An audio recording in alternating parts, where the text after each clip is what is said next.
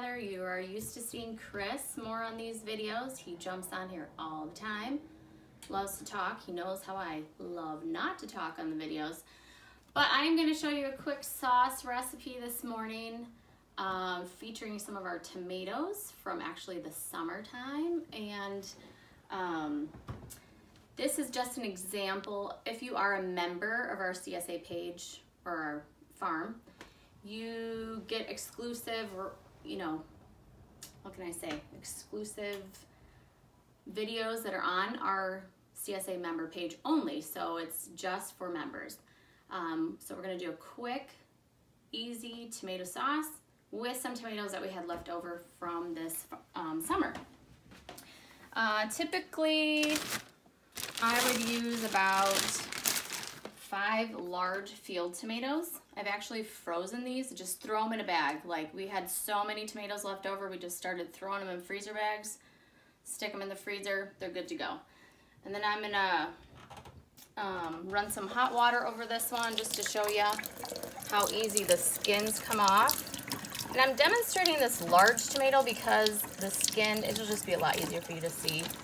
You can use any size you like, but this is just for demonstration only.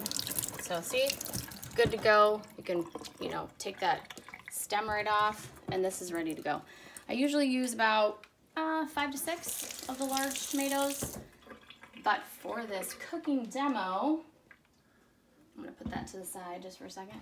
We're gonna actually use these Glacier field tomatoes. So I have an equivalent, about 5 to 6 in this bowl, and we're gonna use those because we just have so many left on the farm. So just to show you what an equivalent would be, it's about 3/4 of a freezer bag. All right, so first thing though, before we add the tomatoes, we're going to use a stick of butter. I know, I told you it was tasty sauce. I didn't tell you it was healthy sauce, but it's gonna be amazing. And we heated up the pan just down low, just to melt this butter first. So that's a little bit hot. Let's turn that down. It does not need to be that hot. Low to simmer is good. As that melts, we're gonna kind of just give that a little stir. We're gonna just come over here and make sure, because Chris helped me pre-peel all these tomatoes. That was nice of him. We're gonna just separate these out a bit because they're kind of sticking together. All right, and while that butter is melting down, and it's almost done, believe it or not, we're just gonna add these tomatoes to the pan. Okay.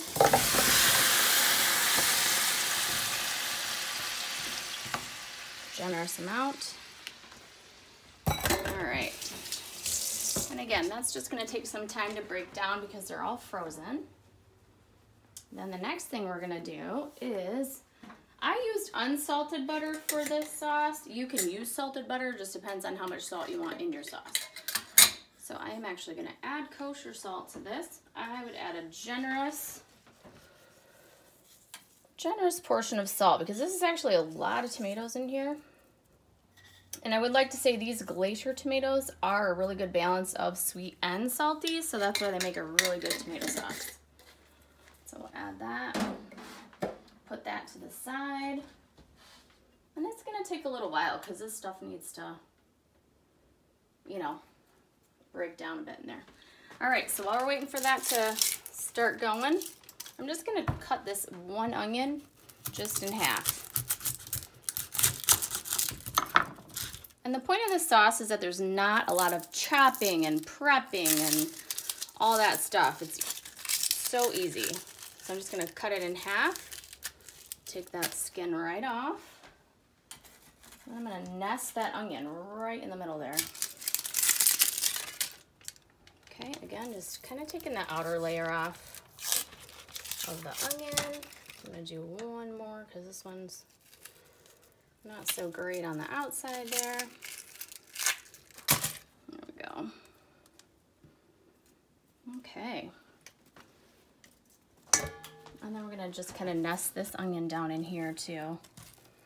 And this onion cooks down so great in the sauce and just gets a really nice onion flavor. And then I've actually taken the onion out when I'm done and made like a onion dip with it because it has such a great flavor at the end. And then our next ingredient is 4 cloves of garlic. I'm literally, you guys, just throwing it in with the peeling on. Maybe take some of the bulk off, but this will break down in the sauce as it simmers. So we're just gonna throw those in there. Super easy peasy. And then the last ingredient is just some fresh herbs or dried herbs. You can use either one. This is just some dried oregano that we had left over from the season. So I'm gonna just put that in there. Put the rest of that in there. There's enough to go around. And then I have some rosemary. Again, you can add whatever herbs you want, fresh, dried, whatever. So a little rosemary, a little thyme. And you can actually just like, with this, you can just throw the whole sprig in there because when this breaks down, it's just gonna just boil and bubble in the sauce. All right. So that's pretty much it, you guys. Like, we're gonna come back. We're gonna let this simmer for about 45 minutes. And it's really important that you kind of leave the lid on, but let it air out of it because of the water content. So I'm just gonna kind of let that simmer for 45 minutes and then we'll come back and we're gonna see what we made. Yay! Welcome back, guys. It's been about 45 minutes exactly. We're gonna look at what we made this morning. So here is our beautiful sauce. Look at that color. It is so nice and rich red. And those herbs and garlic have just broken down. You can see how great that looks. So with some pasta or bread, you could put it on pizza if you wanted to. I did throw in, I'm just gonna let you know, just a tad bit of sugar, probably about a teaspoon of sugar, just to break down that acidity a little bit at the end. Gives it a nice, rich tomato caramelized flavor. So that's it. Our sauce is done. And then just so you know, today we are open. The farm's open from 12 to 4. So if you do stop by, you'll be able to sample this sauce that we made just today, fresh. If you've never come to see us, take a nice drive today. Make sure you know how to find us so that when we're open and we're booming in the summer, you know where to find us. All right, see you guys later. Bye.